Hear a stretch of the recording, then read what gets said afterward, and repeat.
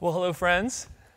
It is good to be here this morning. I want to welcome all of you heavily caffeinated people.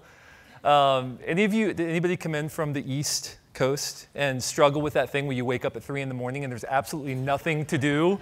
I want to start a coffee shop on the West Coast for East Coasters who come to the West Coast. It's only available from 3 to 5 in the morning. That's it. It's the only time.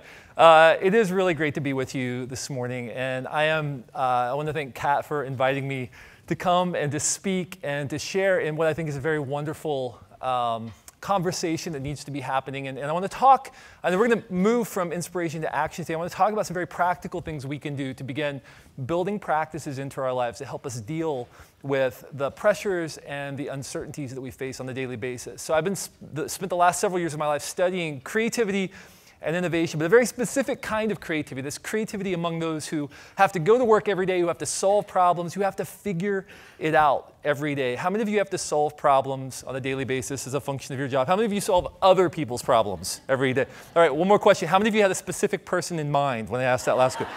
That's what we do, right? As creatives, we solve problems, but in the midst of that, in the midst of solving problems every day, there are a unique set of pressures that we're often ill-equipped to deal with. And as leaders in organizations, those pressures, how we deal with those pressures can trickle down to the rest of our team.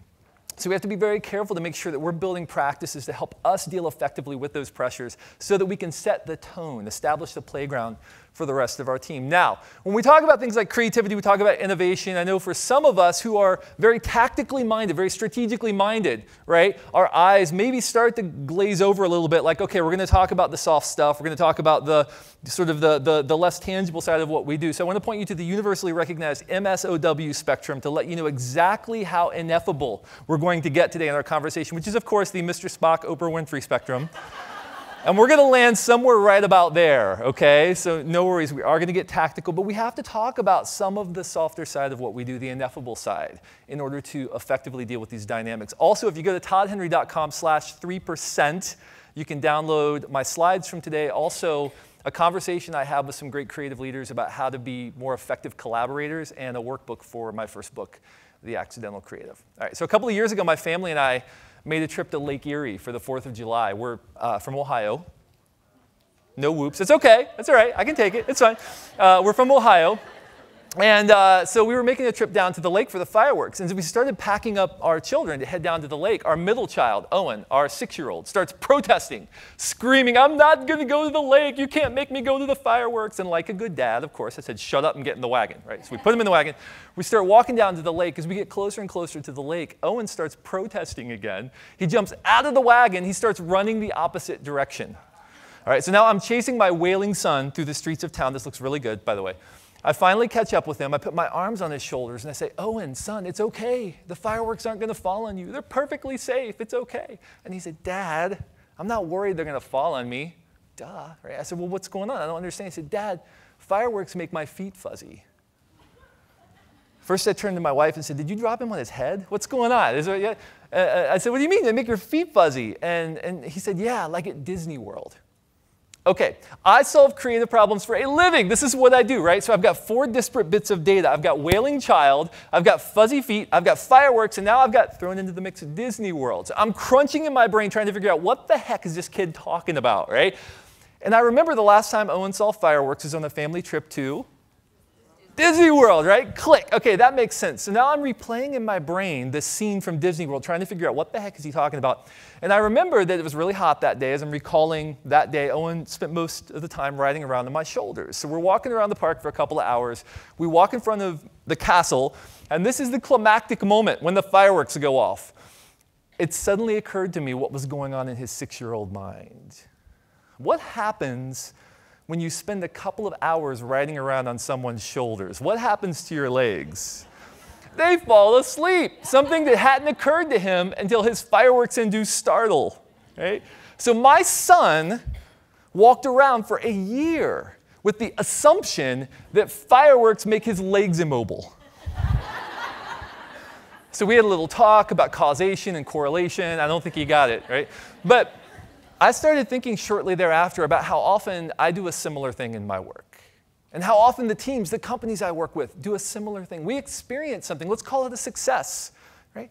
And so because we are biologically hardwired to replicate those successes, we go back to the same wells of inspiration over and over and over, back to the same systems over and over and over. And pretty soon those assumptions that we're making about what works and what doesn't become habits. And those habits become systems, and those systems become ruts. And pretty soon we're operating from a place of being fossilized around these assumptions, fossilized in such a way that it's impossible for us to see to the left, to the right. We're not looking in the places where brilliant ideas reside. And as leaders, it's easy for us to become fossilized and lead our team right down that same path.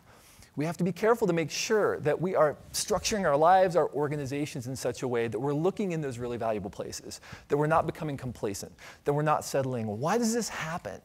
Why do we get to a place, eventually, over time, if we're in this rut, to a place of mediocrity in life and in work? This seems to be the tendency in the marketplace, that eventually, no matter how brilliant of a trajectory we're on, eventually organizations, individuals roll to the middle of the bed. They settle into the grooves.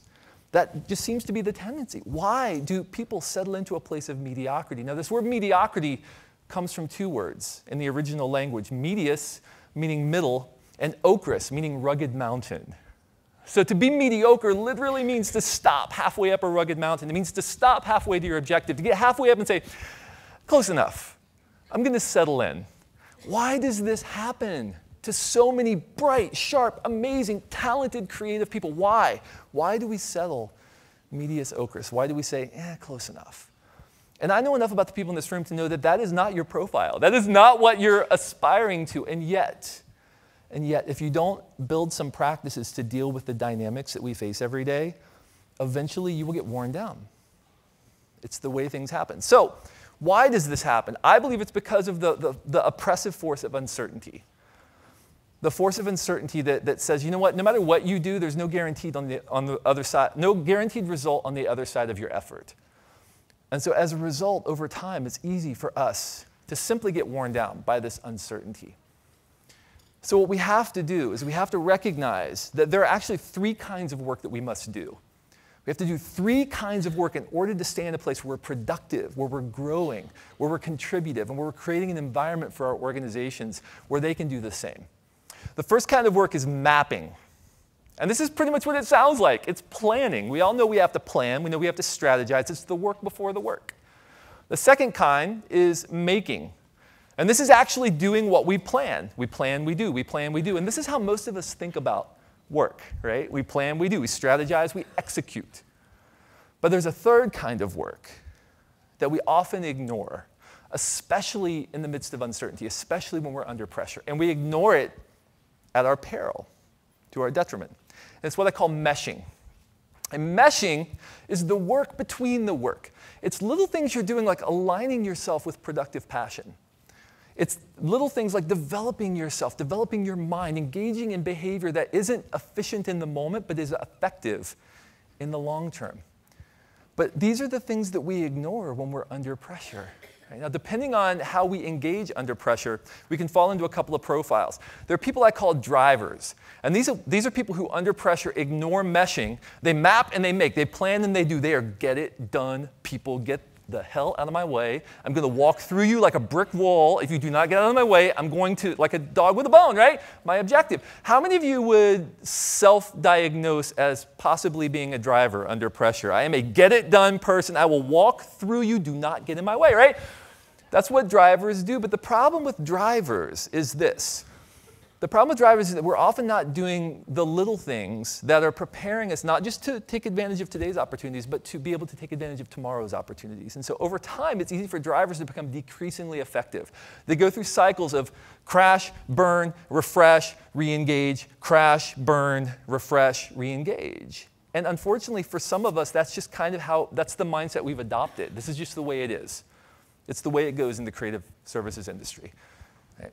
The second profile we can fall into under pressure is what I call the drifter. And the drifter is the person who, under pressure, lacks the conviction of a strategic plan. So they're always bouncing from shiny object to shiny object. Squirrel, right? That's what they do. Whatever gives them the biggest ping in their environment. And so they lack the conviction of a strategic plan. Does anybody else fall into that profile under pressure? You tend to drift? Yeah, I need to have people around me who keep me aligned around a long-term objective. And in organizations, I have to make sure that there are people around me to keep me aligned, because I will bounce from shiny object to shiny object if I'm not careful under pressure. And the third profile we can fall into is when we mesh, meaning we're doing the work between the work, and we map. We're good at planning, but we never actually get around to doing the work. Under pressure, we become paralyzed under pressure. Out here in San Francisco, we call these idea people. I have a great idea. It's the next Facebook. It's going to be great. Will you please build it for me? Right? No, right?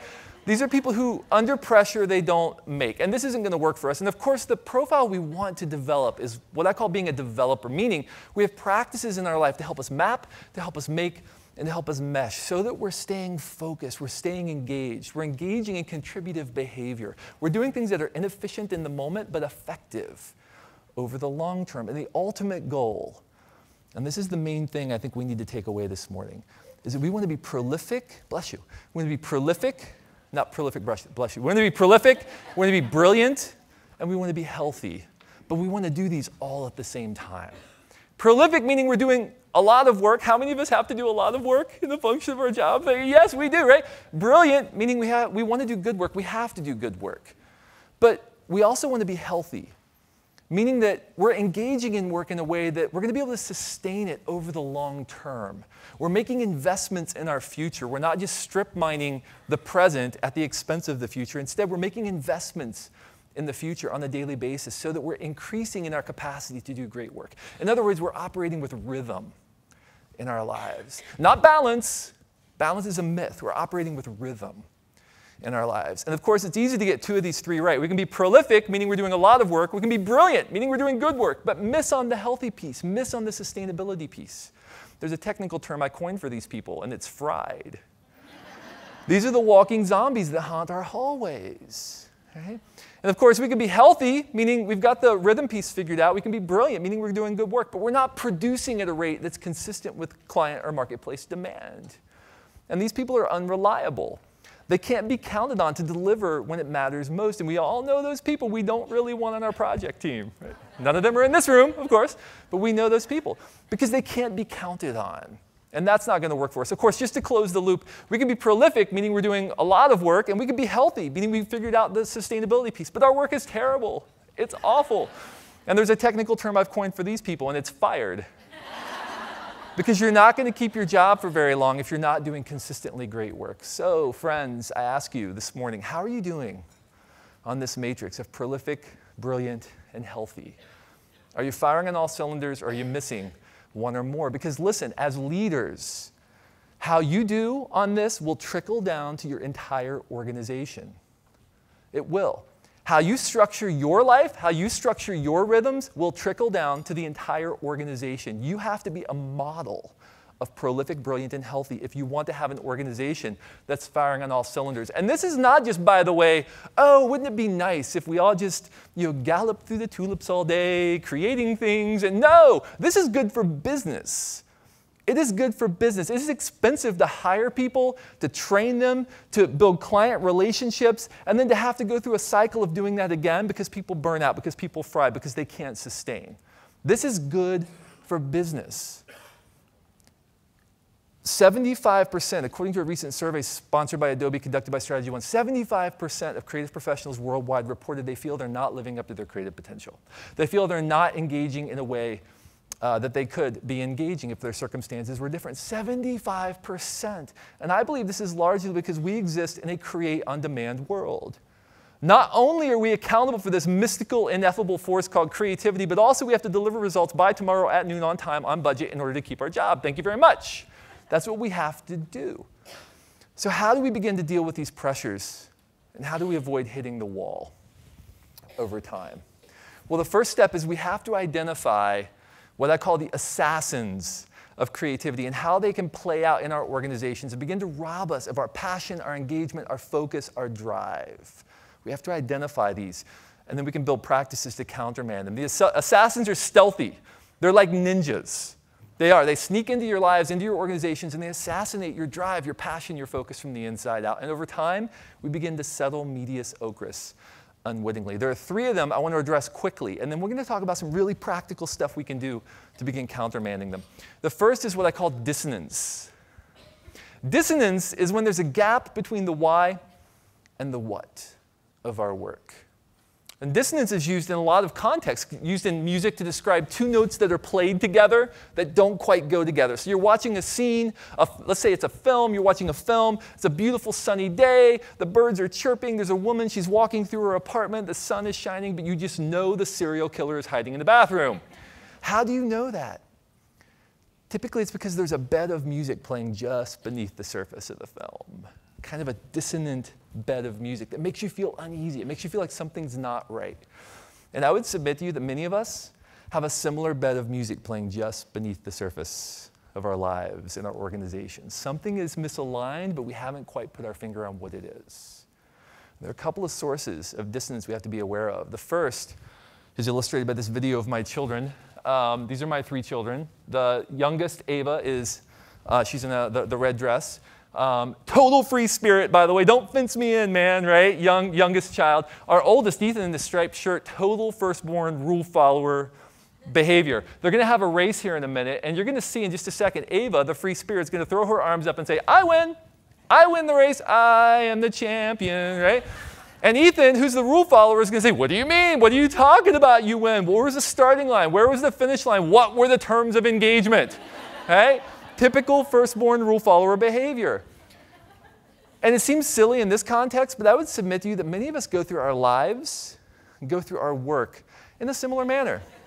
We don't define the edges of our work, the starting point, the ending point, and we get carried along by our work instead of defining it. They're about to assault one another, so I'm going to move on before I get in trouble. Okay? So we have to learn to define the edges. The second source of dissonance is what I call unnecessary complexity. This is a formula I hung on the outside of my office door after I tanked my first creative team by driving them over a cliff. Not literally, I didn't drive, but I drove them over a cliff. Why did I drive them over a cliff? Because I love complexity. Complexity feels like progress to me. It does, right? Give me something, give me a problem. I will hand you back a beautifully complex thing, and I'll say, look at this, look how beautiful it is. No, it's not beautiful, it's just complex. Complexity is not progress. Progress is progress.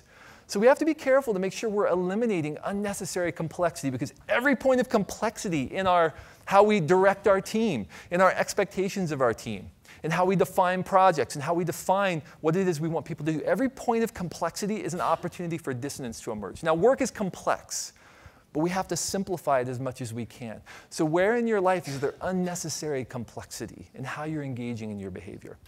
And the third source of dissonance is what I call the opacity phenomenon. And this is when all of the why-based decisions are made in some kind of black box. And then someone comes out to the rest of the organization and says, you do this, you do this, you do this, you do this. And they go back into the black box and everybody's left saying, why are we doing this? I don't understand. What's the why behind what you expect me to spend myself on? If we want to get the best work out of our teams and we want the best work out of ourselves, we have to align the why and the what of our work. Because where there is a lack of story, people will invent a story to go there. And that's how teams begin to dissolve. That's when dissonance begins to emerge. So how are you doing at aligning your team behind why the work is important? We'll talk about how to do that in just a minute. The second assassin is fear. Fear. There's a guy named Neil Fiore who does experiments with procrastination. And he will often take people into a room like this and put a wood plank on the floor, 10 feet long, 6 inches wide. And he'll ask the people, could you walk the length of this plank on the floor if I ask you to? And they'll look at him like, well, of course, it's a wood plank on the floor, right? I'd have to be drunk not to be able to walk the plank. Great. Now imagine I take that plank and I suspend it 100 feet in the air between two buildings. Now could you walk the length of that plank? And they'll look at the imaginary plank, and they'll look at him, and they'll say, no way, I'd have to be drunk. Are you kidding me? No way am I walking a wood plank 100 feet in the air. Well, what's changed about the technical skill required? Absolutely nothing. If you can do it on the ground, you can do it in the air. What's changed are the perceived consequences of failure, which in this case is plummeting to your death, so I kind of get it, right? But I would submit to you that many of us go through our days artificially escalating planks. Artificially escalating the perceived consequences of failure to the point that we don't act, and we tell ourselves stories about what's going to happen if we act, if we take risks, that are simply not based in reality. You see, fear turns something innocuous into something terrifying. That's what fear does. But once we bring fear out into the light, we begin talking about true risk, true consequence, rather than perceived consequence, rather than living in the world of our head. We start talking about it as a team we tend to begin to neuter fear. We begin to remove its sting. Okay? The third assassin we have to deal with is expectation escalation, which looks something like this. Hey, great job hitting your objective. That was fantastic. Not only did you hit it, you exceeded it by, let's call it 20%. That was great. By the way, 120% is your new baseline. Hey, way to exceed that 120%. Good job. By the way, 150%, now your new baseline. Okay? And we are really, really good at squeezing white space out of our organizations, at maximizing efficiency at the expense of effectiveness. We have to be careful not to allow expectation escalation to rob us of our engagement. Because when we do that, our team comes in to do something very simple, and it starts to feel like this. As leaders, we are culpable. We have to make sure that we are building platforms and building a playground in which our teams can thrive, and we're not squeezing every last ounce of white space, because innovation happens in the white space. Creativity happens in the white space. That's where brilliant ideas emerge. So how do we avoid hitting the wall? Let's talk about some specific things that we can do, specific practices we can build into our lives. These are what I call the elements of rhythm, the 5 areas of rhythm that we can build, in which we can build practices to help us begin to engage more meaningfully. And also that we can build practices so that our teams can engage more meaningfully in our work. The first is focus. Focus is about how we define the work. We have a finite amount of attention. It doesn't feel like it, we don't act like it, but we have a finite amount of attention to spend on our work and on the world around us. We do. And I believe ultimately we will be remembered, each of us will be remembered for the battles we choose to spend our time fighting, for the places we choose to spend that finite attention that we have, very finite attention we have at our disposal. But focus is hard to come by these days. And there are many reasons why that is the case. The first is this little dynamic I like to call the ping. And the ping is this perpetual pinprick in my gut that says something like, you should go check your email right now. You should go check your Twitter feed right now. You should go check your phone because maybe the President of the United States is calling you with a national security crisis. Right? That's the level of urgency the ping delivers. And the ping, by the way, has a life philosophy for you and for me. The life philosophy of the ping is something out there might be more important than what's in front of you. Something out there might be more important than what's in front of you. And it has us living in this state that Linda Stone calls continuous partial attention. I'm always kind of here, but I'm always kind of somewhere else at the same time. Do you think we can do our best work that way? No. I would submit to you that the ping is robbing us of our ability to fully engage, to fully bring the capacity of our mind against the problems we're trying to solve. Productivity writer Merlin Mann calculated if you check your email every 5 minutes over the course of an average workday, now some of us are like 5 minutes, try every 5 seconds. How many of you get that phantom buzzing thing in your leg where you think your phone is ringing, but it's not? Yeah, we are telekinetically connected to our tech. How many of you have checked your work email outside of work hours at some point in the last week? Please, right? Let's be a little more vulnerable. How many of you have checked your email since I started my presentation, right? How many of you have checked it since I started talking about the ping? I mean, ping. Yeah, I should check my email right now, right? We are living in a world of constantly fractured attention. So Merlin calculated if you do that every 5 minutes over the course of an average workday, over a course of a year, you will check your email 24,000 times. 24,000 times. What do we do other than breathe? 24,000 times a year. But we are enslaved to our technology, to whatever is out there. The ping's life philosophy is something out there might be more important than what's in front of you. So you better hedge your bets. So I took this a step further and I calculated if every time you do that, let's say it takes you 10 seconds to regain your depth of focus. Now most experts would say anywhere from 30 seconds to 20 minutes to really regain your depth of focus. But let's say it takes you 10 seconds. Over the course of an average year, you will spend 66.6 hours not doing anything about your email, not even going into it, just glancing to see if something out there is more important than what's in front of you.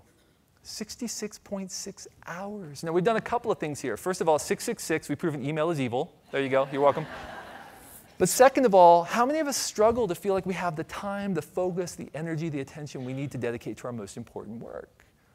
And yet we think nothing of slicing up our life 10 seconds at a time and giving it away to the ping. We have to learn to tame the ping. If we don't, we are like a drunken, blindfolded archer trying to hit a target. Seriously, we are. That's what fractured attention does to us. It's like blindfolding us, spinning us around, and telling us to hit a target. It's going to be really difficult for us to do so. But that's not the only reason that focus is difficult. Another reason focus is difficult is because we have swirling objectives. By way of illustrating this, I'm going to do a social experiment. I'm going to put 5 cards up on the screen, and I want everyone to choose one card. Just focus on one card. I'm going to mind meld with you, okay? Nod your head when you have your card. All right? I'm going to remove the 5 cards. I'm going to shuffle them. I'm going to remove one of them, put it in my back pocket. I'm going to put 4 of those cards back up on the screen. How many people see your card? Nobody? 2 people? Greatest magic trick ever. Actually, these are 4 entirely different cards than the ones I put up the first time. Those of you who raise your hand, come see me. I have people I can refer you to. It's fine. Why does this trick work? It works because I gave you a problem to solve, and most of you performed brilliantly, with a few exceptions. You performed brilliantly on the task, but in so doing, you ignored the context. You ignored what was going on around the problem I gave you, and in so doing, you solved the problem, but you solved the wrong problem. And this is endemic, by the way, in creative services. We solve problems. We are very good at solving problems, but are we solving the right problem? Are we focused on the right thing? Are we paying attention to the context?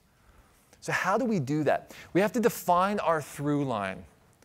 We have to figure out the connective tissue that ties our work together. As you're leading your team, how do you define that through line for your team? This is what we are spinning ourselves on behalf of. Or another way to put this is you have to identify your productive passion.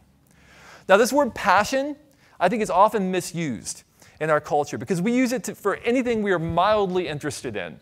I am passionate. I am so passionate about gelato, and I am passionate about good espresso, and I am passionate about freedom, and I am passionate about my spouse or significant other, right? We can all see that those are clearly different things. We misuse this word passion. The word passion in the original root form comes from the word pati, which means to suffer.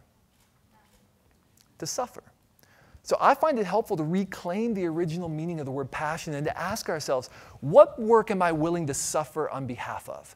What am I willing to spend myself on behalf of? What is my productive passion? What is the thing I'm going to put my shoulder to the wheel? We're going to make this happen. We're going to spend ourselves. We might die on the hill, but we are going to spend ourselves making this happen because it is so important. It's worth me suffering on behalf of if need be. You see, I think when we talk about passion for work, we often talk about, I want to enjoy the tasks I do all day. I want to enjoy the things I get to do, which is why so many of us bounce from job to job to job. Well, I didn't like it all the time, so it must not be my passion. Which I think is the opposite of how we need to think about it. And by the way, those of you who lead people, lead teams of people, you need to reframe this for them as well. You're not always going to love everything you get to do, but there is something transcendent. There is something we are working toward that is worth more than enjoying the tasks. Now, we'll get to enjoy some of them. That's great. Fantastic. And we should hopefully over time work our way into a place where we are enjoying more and more of what we do. That's great. But only if we're attached to a through line, a productive passion that drives us. So what is that for you? What is the outcome that you are committed to individually and as a team? What is your productive passion? What are you spending yourselves on behalf of? If we don't do this, it's not going to happen. What is that for you and what is that for your team? And by the way, you can do that on a project-by-project basis as well. And you can do that by defining challenges. So define a challenge or a problem statement for every single project you do that ties back to that productive passion. Here's why this is important. I'm not just asking you to do a bunch of tasks or complete a project. You're not a blindfolded, drunk archer. I'm giving you something specific. Here's why this is important. Close the gap between the why and the what. What are you committed to? What are you spending yourself on behalf of? What is your productive passion? So that's the first element, is focus. And once we begin to identify that, we could tie all of our activity back to that and make sure we're spending our finite attention in meaningful ways. The second element is relationships. Relationships. We need strong relationships if we want to produce consistently great work. Now, there's a myth of the lone innovator, a myth of the lone ranger, the myth of the person out there doing great work on their own, and it is a complete and utter myth. No one does brilliant work except in the context of community, a network of people, keeping them aligned, keeping them focused, helping them see aspects of themselves they don't recognize on their own. So how do we begin to do this? I love how one of my favorite thinkers, Kierkegaard, talked about this dynamic of collapsing into groups, folding into groups. He said, by forming a party, by melting into some group, we avoid not only conscience, but martyrdom. This is why fear of others dominates this world. No one dares to be a genuine self. Everyone is hiding in some kind of togetherness.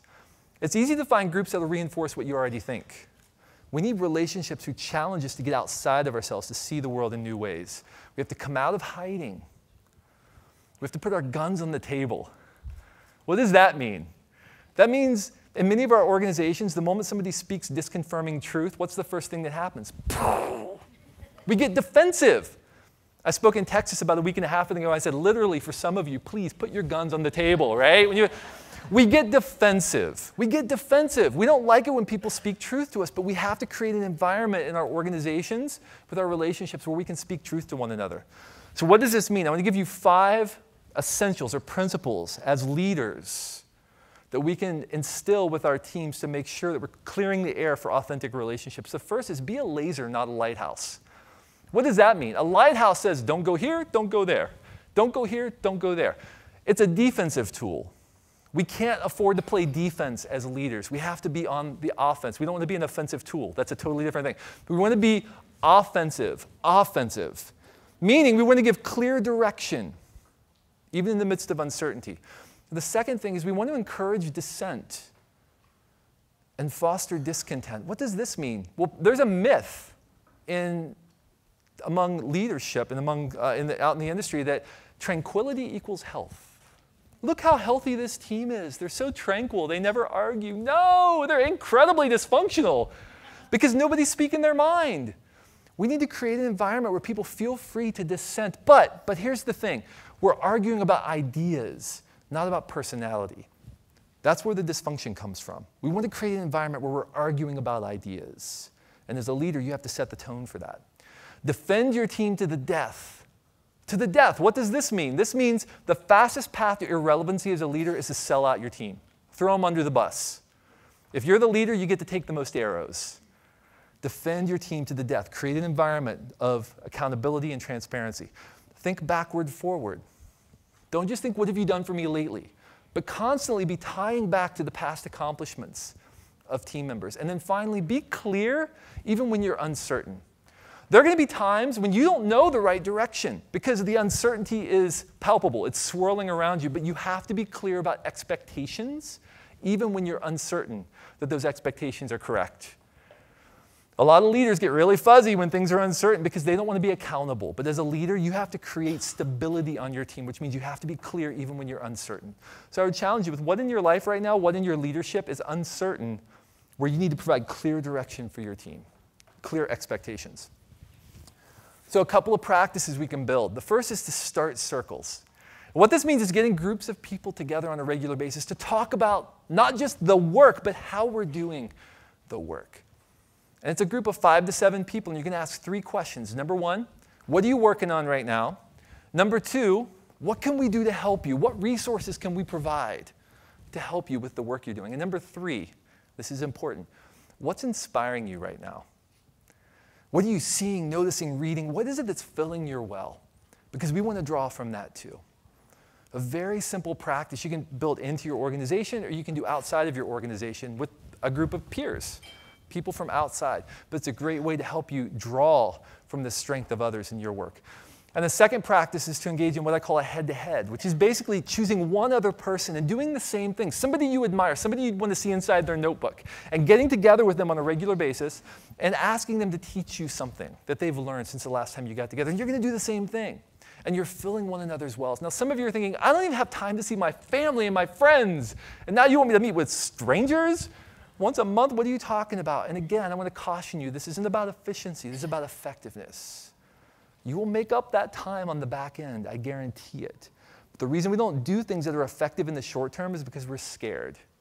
We're scared they're not going to pay off. If you want to harvest, you have to plant the seeds. If you want the returns, you have to make the investment. Right? The third element of rhythm is energy. And this is about making sure that we're managing our ability to bring what Lewis Hyde calls emotional labor to the work that we do. And one practice we can do is to practice pruning. So in a vineyard, one of the primary roles of the vine keeper is to regularly prune areas of new growth. off the vine. Perfectly good fruit. Why would you prune perfectly good fruit off of a growing vine? Isn't that the goal of the vine? Well, yeah, but the vine keeper knows that if that new fruit isn't regularly pruned, it will eventually begin to steal resources from the older, more mature fruit-bearing parts of the vine. And over time, the entire vine will succumb to systemic mediocrity because it's not wired to bear that much fruit. Well, as creatives, as leaders, as organizations, we don't struggle with new fruit on our vine, new ideas, new projects. We're terrible at saying no. We're terrible at pruning, creating white space for new ideas, new initiatives to emerge. So what in your life do you need to prune? What needs to go away? What really good thing needs to go away so that you can focus on the most important things, individually and as a leader? And then the second practice is to think whole life, which means basically we make commitments indiscriminately in every area of our life. We have to be good at interpreting how those commitments conflict with one another. So step back, look at your life, look at the commitments you've made, look at the things you've asked people on your team to do, and ask, where am I issuing contradictory expectations or commitments to my team? And on an individual level, ask, where in my life are there contradictory expectations that are robbing my ability to bring my best to what is most important? Okay, brief overview of that. The fourth element is stimuli. These are all the things that go in our head that are the fodder, the raw materials for our creative process. But many of us are less than purposeful about the kinds of things we allow into our mind, less than purposeful about the kinds of stimuli that inform our creative process.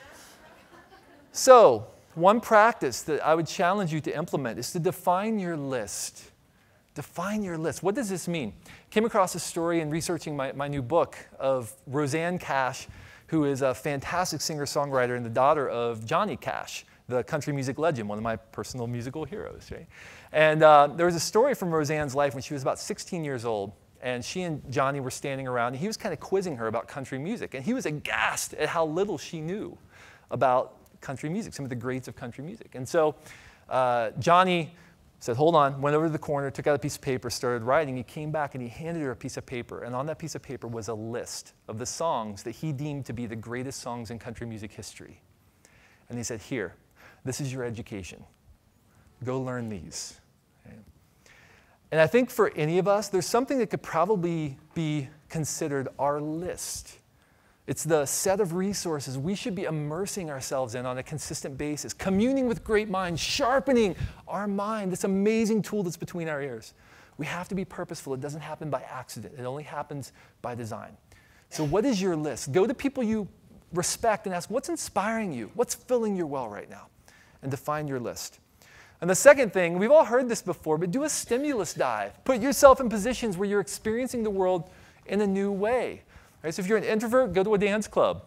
If you're an extrovert, go to a museum and don't talk to anyone all day long. It's incredibly painful, but it's effective in causing you to think in new ways about the world.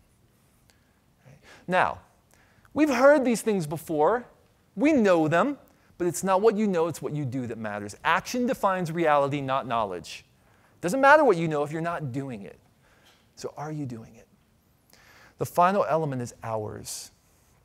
This is about where we put our time. Time is the currency of productivity, but often we default to an efficiency mindset in how we lead in ourselves rather than an effectiveness mindset. We have to learn to spend our time in ways that may be inefficient in the moment, but is truly effective in the long term. So, simple practice I call unnecessary creating. I can't tell you how often I come into rooms of people like this with bright, sharp, amazing, talented creatives. And I ask, when was the last time you made something for yourself? Nobody was looking over your shoulder. Nobody was paying you. You did it sheerly for the love of making things. I can't tell you how often the answer is, I don't know. I can't remember the last time I made something just for me. See, we get into doing what we do because we love what we do. And over time, it becomes more about getting it done, making our paycheck, delivering client expectations, and we lose touch with our first love. So where in your life do you engage in unnecessary creating? It doesn't happen by default, it only happens by design. And then secondly, idea time. We all know ideas are important, but how many of us have time on our calendar dedicated to ourselves and our team generating ideas for our most important work? it often doesn't show up on our calendar, but where our calendar and our checkbook goes, that tells us what we really value. So we have to be disciplined about building time into our lives, more time than we think we need. And by the way, that's hard when we don't know who to bill. But we have to do that. So it might mean coming in before work. It might mean staying a little late. It might mean a little bit of Sunday evening on the weekends work. But again, you will make it up in spades. All right? So focus, relationships, energy, stimuli, hours. These are the 5 elements of rhythm. We need to individually be building practices. We need, as how we're leading our teams, we need to be building practices, rhythms in our teams as well, to ensure that they have the space, the capacity to bring the fullness of who they are to what they do. That's what we do as leaders. We clear the space for our teams to be able to bring the fullness of who they are. But it takes courage to do that. And that's how we become prolific, brilliant, and healthy. Now, why? Why is this important? Right? Why is this important? I would submit to you this is critical. Structuring your life by design, not by default, is the only way to stem the tide, the oppressive tide of the uncertainty of the creative marketplace. It is. Every single thing that you and I do on a daily basis is funneling up into what we could call a delta, a change, a body of work that exists because you and I sucked air on this earth.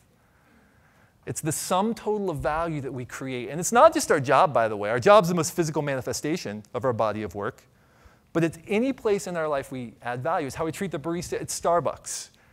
It's how we treat our friends. It's where we spend our money, our focus, our assets, our time, our energy. All of those things are funneling up into this body of work, this delta, this change that exists. And all of us, you and I, all of us in this room, we're going to point to that body of work at some point. As we get near the end of our life, we're going to point to that body of work and ask, does that represent me? Does that represent what I really care about? Did I spend myself in a manner worthy of what I really care about? Or does that represent the whims, the wishes, the expectations of everybody around me?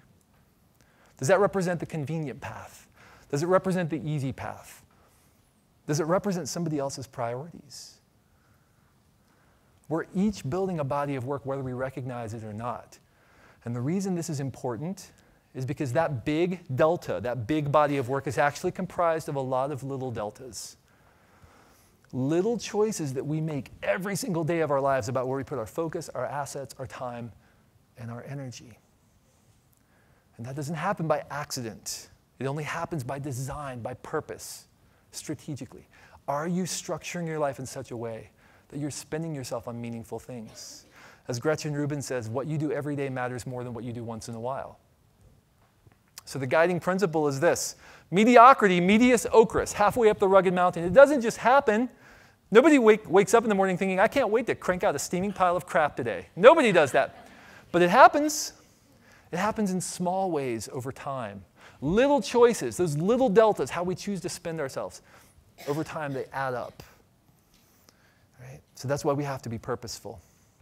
So the countermanding principle is this: brilliance demands discipline. But I would amend it to say this: brilliance demands bravery. Bravery. Bravery to counteract the forces of the marketplace. Bravery to do the things that everybody tells you, you're crazy. You're crazy for doing that. That's incredibly inefficient. Yes. Yeah, but I'm aligning myself around the productive passion that matters to me. I'm spending myself in ways that matter. And ultimately, I'm going to build a body of work that represents me, not that represents you. In order to do that, you have to find your voice. You have to find your voice. Your voice is what's being called out of you. Vocare, which means to call. It's what's being called out of you. What is being called out of you? And in the noise and the uncertainty and the craziness, you will not find that unless you're building purposeful practices into your life. So we have to notice how we're responding to our environment. And then we have to act in the direction of what we notice. So I'm going to give you a couple of points of traction to help you do that. What angers you?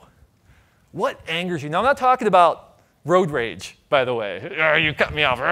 No.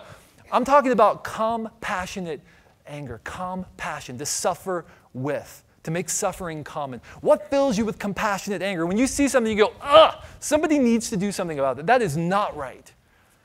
That is not right. Somebody needs to do something about that. I recently had a great conversation with Judy John from Leo Burnett about the Like a Girl campaign, the Always Like a Girl campaign. And Judy was saying, when they were generating the ideas for that campaign, she said, every single one of us, when that idea came up, we all said, we have all done that. We have all used that phrase in a derogatory manner. We've all said like a girl in a derogatory way. Men, women, everyone. She's like, that is not right. It's not right. We have to reclaim that, right? It filled her with this kind of compassionate anger. So what fills you with compassionate anger? The second point of attraction is, what makes you cry? Or guys, what makes you feel like you have something in your eye, right?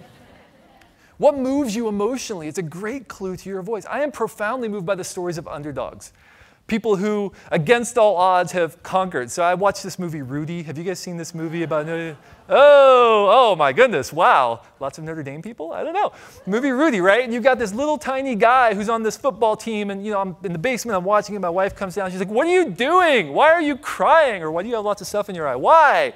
You've seen this movie 100 times. I'm like, I know, but he's so small, and he's playing so well, and they're going to carry him off the field. It's beautiful, right? I am moved by the stories of underdogs. What moves you? What moves you with emotion? And how can you apply that in your work to help you build a body of work you can be proud of? What have you mastered? What do people come to you and say, how do you do that? And you're like, well, I don't know. It's obvious. It's obvious to you. It's not obvious to everybody. It's a great clue to your voice. And then finally, what gives you hope? Sulfur is falling from the sky. Cats and dogs are living together, but you're like, I think it's going to be okay, right? What fills you with irrational hope? Okay. One of my favorite thinkers, Thomas Merton, talked about this. He said, there could be an intense egoism in following everyone else. People are in a hurry to magnify themselves by imitating what is popular and too lazy to think of anything better. Hurry ruins saints as well as artists. They want quick success, and they're in such a hurry to get it, they cannot take time to be true to themselves. And when the madness is upon them, they argue that their very haste is a species of integrity. Do not let the forces of the marketplace rob you of your contribution, rob you of your voice. You have something important to contribute. Don't fall prey to the pressures that say, be like everybody else. This is the path. This is how you do it. Because you will look at a body of work that does not represent you. That's why since the beginning of our company, we've had a saying, cover bands don't change the world. Right? And the cover band is a band that plays other people's music, and they fill clubs, and they make money. And at the end of the day, people go home remembering the music, not talking about the band. Make your own music. Make your own music. Don't be a cover band. We need you to be you. And each of us are depending on that happening. So one final thought. A couple of years ago, about a decade ago, a friend of mine was leading a meeting. He said, what do you think is the most valuable land in the world? And I'm like, I don't know. That's a weird question. The most valuable land in the world. He said, well, go with me here. So we started throwing out guesses. Gold mines of South Africa. Wrong. Oil fields of the Middle East. Wrong. Manhattan. Wrong. Probably somewhere, probably some two-bedroom apartment in San Francisco, right? Wrong. So finally, after a lot of guesses, we said, why don't you tell us? He said, well, my opinion, I think the most valuable land in the world is the graveyard. Graveyard. He said, yeah, because in the graveyard are buried all of the unwritten novels, all of the unexecuted ideas, all of the unlaunched businesses, all of the bits of intuition people carried around with them their entire life, all of this value they had inside them, they carried it with them and they said, tomorrow I'm going to act on that. Tomorrow is the day I'm going to get around to that. Tomorrow I'm going to begin designing my life so I can get this stuff out into the world where it can be of value to other people. And they pushed it, and they pushed it, and they pushed it into the future until one day they reached the bookend of their life, and all of that value was buried, dead in the ground, never to be seen by human eyes. You know, the death rate is hovering right around 100%. And so that day I went back to my office, and I wrote 2 words on an index card, and I put them on the wall of my office, and I put them in my notebook. And those 2 words have really defined the last decade of my life, and they are, die empty. Because I want to know when I reach the bookend of my life, I'm not taking my best work to the grave with me. That I've been intentional every single day about those little deltas, building practices into my life and leading teams in such a way that I'm spending myself on work that matters. I'm not leaving my best stuff inside of me. I'm not taking it to the grave with me. So, friends, brilliant, amazing, talented creatives, refuse to settle mediocres. Refuse to settle halfway up the rugged mountain. Structure your life with purpose and intent, focus, relationships, energy, stimuli, hours. And if you're intentional, if you live by design, not by default, then someday in the far distant future, when you lay your head down for the last time, you can point to a delta, a body of work, and you can say, yes, that represents me. That represents what I care about. Not everybody else, that represents me. And you can die empty of regret, but full of satisfaction for a life well lived. All right. Thank you very much. Appreciate your time.